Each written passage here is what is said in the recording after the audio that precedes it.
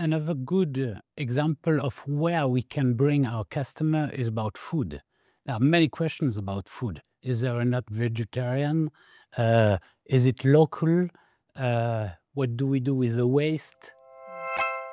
It's good because the next question sent by the iPad is food. Thanks, André, for the transition. Perfect transition, and I'd like to talk about these topics because I interviewed 3 or 4 great entrepreneurs, French entrepreneurs, Lucille Bache from Too Good To Go and Jean Moreau from Phoenix.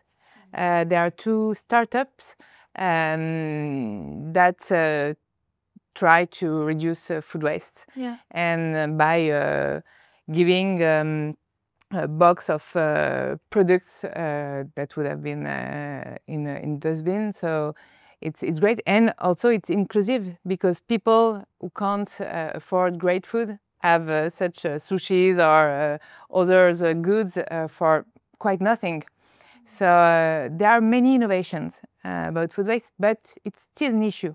I saw that food waste is still an issue, and even if we think we do a lot to erase food waste, it's still not enough. So I'd like to ask you, what do you do? No, it's a good field because food, it's something important in terms of experience. We know that we have to bring content back to the hotels. It's really part of what people are expecting. Yeah. So it's a good field where innovation can meet sustainability. I think that there is a lot of innovation that has been implemented recently. In Accor, actually, no? You mentioned it, Alice. Indeed, we're working with Too Good To Go. There are many hotels that are partner. I think including this hotel in Bercy. I love what Molitor is doing. That is, they've got fantastic breakfast. So when the breakfast is over for the guest, they transferring it in for the platform for Too Good To Go. And so you can go and grab your breakfast before going to work or to offer it. So there is this initiative. And Vangelis, you mentioned it as well. It's food is a good, let's say, lever in terms of ESG for many things, for the E, for the S, for the G. Because, for example, we're using artificial intelligence. There is a great startup name, maybe you know it, Fulsoon, Yeah. with a great former Accor, Hassan, that has created this company with his sisters. And they're working on, let's say, artificial intelligence to measure the carbon impact of a menu. So they give some advices to the restaurants. You have some picto to identify what is beneficial. And they're working as well on the food waste. And the good thing for food is not only you can give back to local communities, but as well it's very measurable for the owners and investors. That is, if you're reducing your food waste, it's direct positive impact on your P&L. So it's really a good lever to improve, to be better, to have a better impact. And as you said it, André, to have a good impact as well on your own business model. What do you think? Yeah, the same. One thing we could really improve in hospitality industry is about the weight of meat and so on, because there is an impact on cost and there is an impact on greenhouse gas. So very often, yes, health as well. I am vegetarian, my daughter as well. So when we come in a restaurant and we see there are 20 plates and one vegetarian or none, we don't feel really welcome, and we just go through.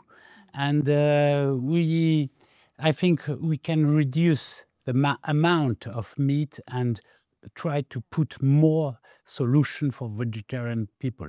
But what you said is very interesting because we often talk about meat and reducing it and being vegetarian, but where your product comes from, it's very important.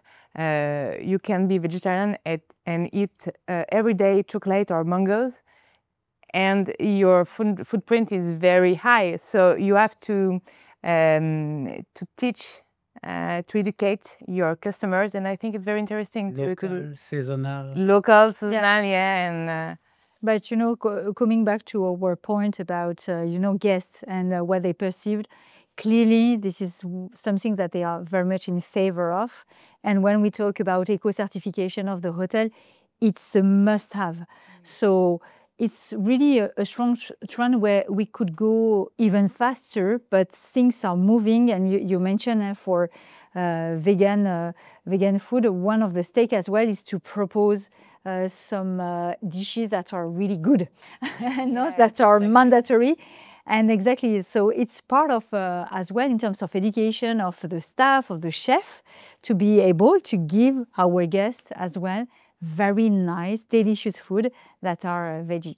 Nice to hear this. André, you are speaking about your daughter.